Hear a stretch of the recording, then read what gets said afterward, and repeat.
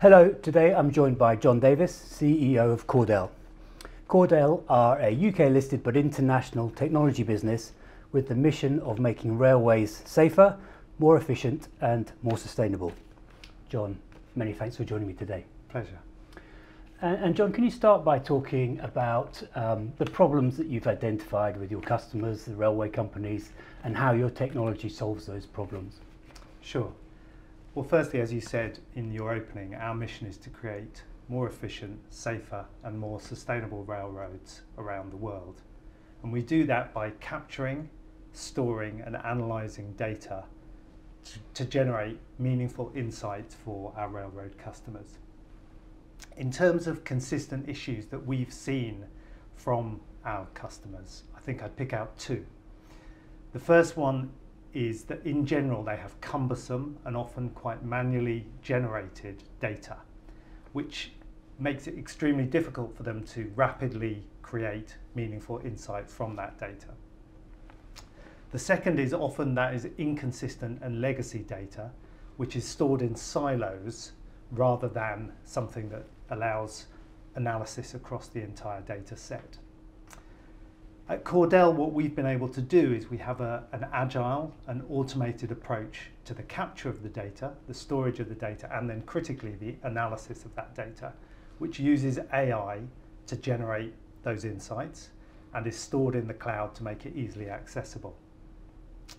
That means that we're able to offer genuine use cases which are rail specific to pick off some of the really key problems that our railroad customers face. You know, when you target a new customer, what are the key attributes that you look for in that targeting process? Yes, so today we have four really fantastic customers across the globe. The first one I'll talk about is ARTC, a large Australian railroad. We've had that customer for several years now, and it's been a fantastic place for us to really develop our skill sets and develop our capabilities. And the fact that they continue to renew with us and see value in the relationship is very important to us. Secondly, I talk about Network Rail, obviously a vastly important player here in the UK market, a huge opportunity for us in terms of the future of that customer relationship. We have a 5-year deal in place with them to provide a railroad gauging database, and that's a vital part of our growth story. The third to mention is Angel Trains, who are a Roscoe over here, a rolling stock company. They're really focused on innovation and how they can differentiate themselves against their competitors. So it's been a fantastic partnership for us, and we see lots of opportunity there in the future as well. And finally, but by no means least, we recently signed up Amtrak in the States.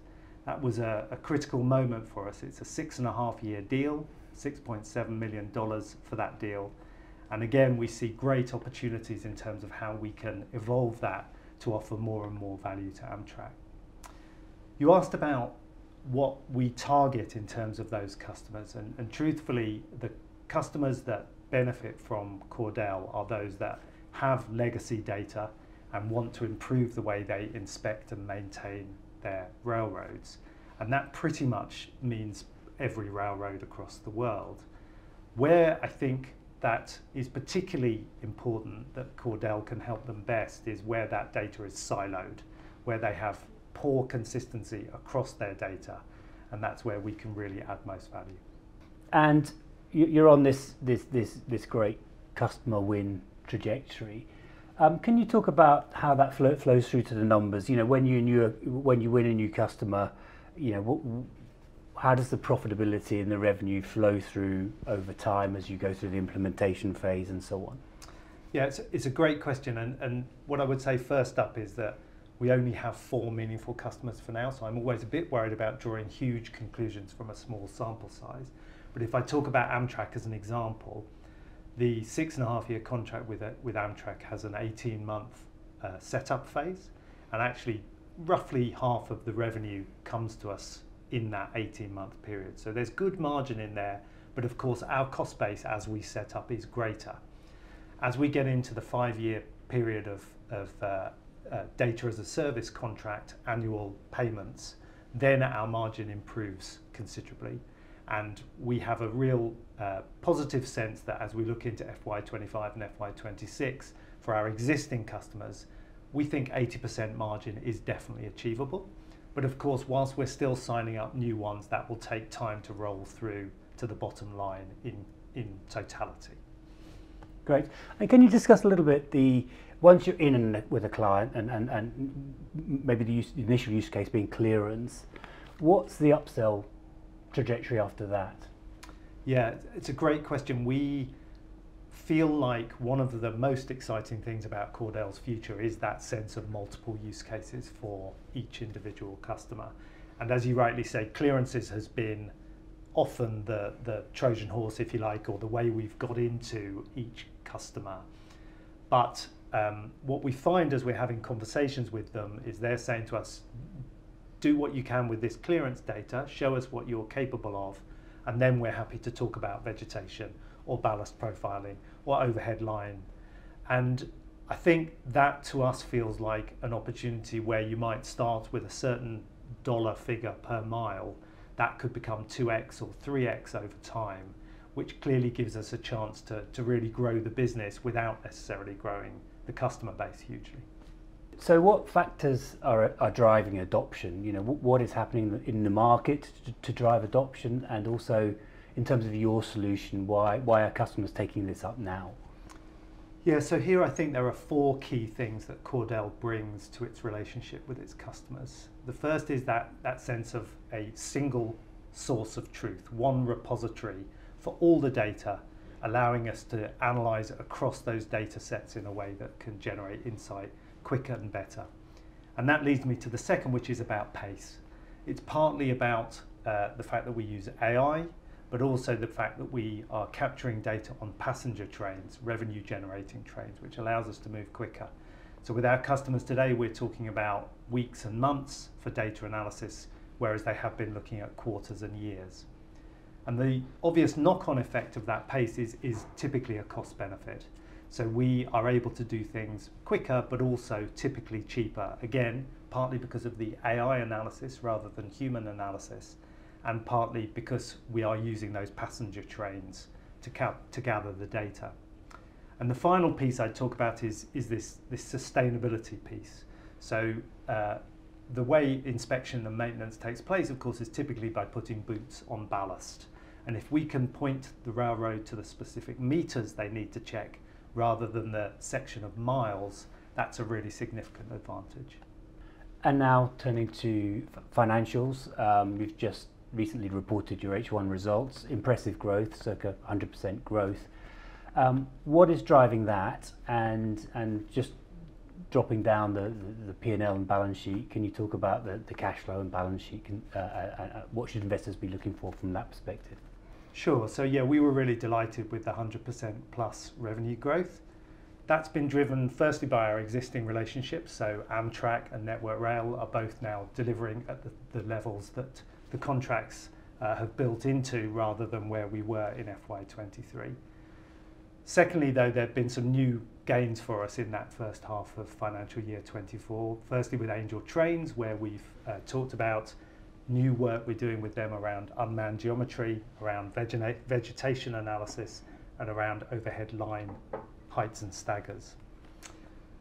Beyond that, we've also moved our relationship with Holland LP in the States on further, and we've secured a new contract with them in Mexico, so taking us into Latin America for the first time.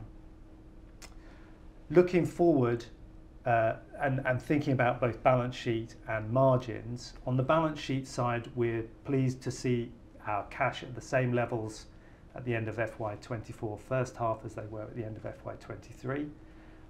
We're very confident that we can get to a revenue figure around 4.7 million of revenue in this full financial year, which then I think gives us the chance to be operationally break even. So we see that we have the cash we require.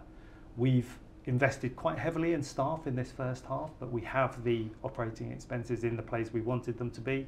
We have our teams in place in the US, the UK and Australia. So we feel pretty confident on the cash side.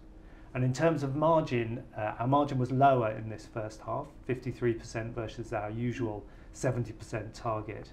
That was based on a specific piece of hardware that we needed to source for the unmanned geometry work that we're doing with Angel trains. That will be a one-off. We won't be seeing that in the second half, and our expectation is that by the end of the financial year, we'll be back to the 70% level. And now then, as you grow the business, what are your key priorities? What priorities should investors look for as you look to grow revenues, profitability, and build a sustainable business? Yeah, I think the critical thing to look out for is winning more customers. So to date, we obviously have 4 meaningful customers. I think we're really looking to double that over the course of the next 6 to 9 months. I think that's a really vital signal to look out for in terms of announcements of new commercial deals that we hope to be able to come to the market with relatively quickly. I think that is likely to be driven in the US. We've got a lot of very positive conversations happening both with Tier 1 railroads and with Tier 2 railroads. And as I say, I'm hoping that certainly by the end of this financial year, we'll have been able to make a couple more announcements. And that's all in service of trying to hit that 4.7 million revenue target for the financial year of 2024. And translating that into, I guess, what that means financially for the business, looking at the P&L, how do you see that evolving as you build these, as you add these new clients on, and then maybe how does that drop through to cash flow and so on? Yeah, so as we look beyond FY24, we think that a 50% revenue growth year on year is doable. So we'd be looking for something around £7 million of revenue next year. We're pretty confident that that gives us a small profit in that year, so definitely operational break even, definitely generating cash in the business, enabling us to invest that cash back into the business to keep growing at that 50% level. Beyond FY25, it's looking to whether we can get our business to a £10 million revenue, and that feels like something that FY26 should be all about. We expect that growth to continue to be driven by the US market. It's just a huge opportunity, and we see our pipeline of opportunity there really looking very positive. But we also would expect to extend beyond the UK into mainland Europe, and probably beyond North America into South America, building on our success in Mexico. And that will be continuing to focus both on direct to customer engagements, but also working with our partners to open up new opportunities. Fascinating stuff. Great to see the business growing internationally. Look forward to seeing what's to come next. John, many thanks for joining me today. Thanks, Dan.